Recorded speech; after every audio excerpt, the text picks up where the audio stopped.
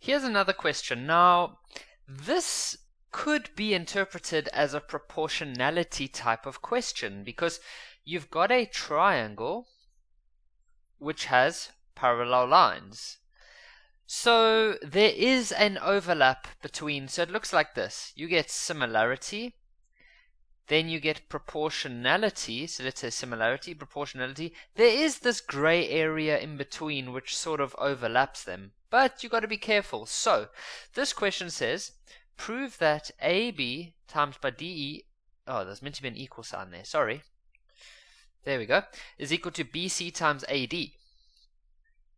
Now, if you did this from a proportionality point of view, we know that proportionality allows us to take this side, this side, this side, and this side, or you could use the full lengths if you wanted to. However, proportionality does not allow you to take this side or this side. So that's the key, is that proportionality is all about the sides of the triangle, whereas similarity could get us these over here. So this question has BC. It also has DE. So we're not going to use a proportionality, we're going to use similarity. So which two triangles do you think we are going to have to work in? Well, there are only two triangles, so we're going to work in, so we can say in triangle ABC, and don't worry about your order over here. The order only matters at the end when you give the final answer. Then we can work in triangle ADE. Okay, so we need to find three angles. Well, A is going to be an angle in both because the two triangles we're using are this one and this one over here. So we can see that angle A is a part of both of them. So we can say that A is the same in both triangles.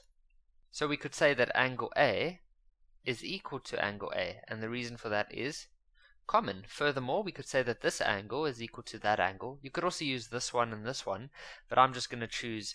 Now we can't just say B over here because B could be this or this. So if I'm talking about this angle, then I have to say A, B, C with a little cuppy on top of the B. So I'll say A, B, C like that is the same as this angle over here. But now D, if I say D, the teacher would know exactly what I'm talking about because there is no other angle. So you could just say angle D over there. And the reason for that is that those two lines are parallel, and so that's corresponding angles. So you can go corresp angles, and then you must say which two lines are parallel. Well, that's BC parallel to ED. Okay, and then remember the third reason, you are more than welcome to use these two because they're also corresponding, or you could just remember that the third angle is always the same due to sum of angles in a triangle.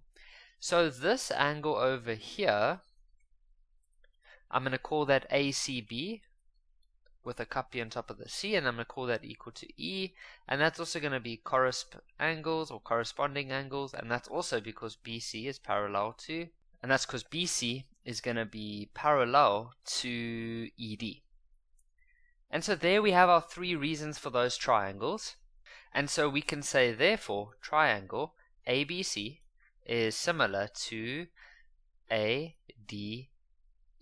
And the reason is angle, angle, angle. Then always get into a really good habit of forming your ratios.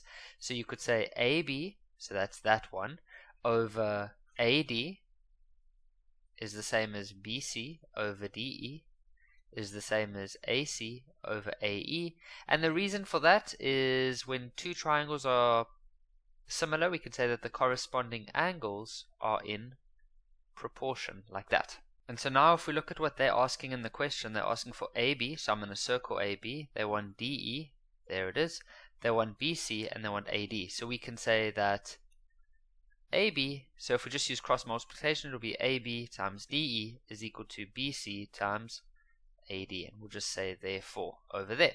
So that part is done. Now for the next part, they want AB over AD is equal to AC over AE. So here you're more than welcome to do proportionality because AB is over there, AD is this complete length, AC is over there, and AE is the complete length. So proportionality can be used, The only thing proportionality can't do is give us access to these over here. However, we could also use similarity over here. And if you look carefully, they want AB, so I'm going to circle AB. AD, I'm going to circle AD. They also want AC, and then they want AE. So there we have it already. So we don't have to go redo proportionality or anything like that. And so we can give the answer straight away. So the main thing to realize is that parallel lines in a triangle like this might make us want to do proportionality. Most of the time that will be okay. However, if you see that one of the questions is asking you something about the parallel lines, then remember proportionality won't do that for you. Proportionality is all about the sides of the triangle like that. Similarity, however, will give you access to those lines over there.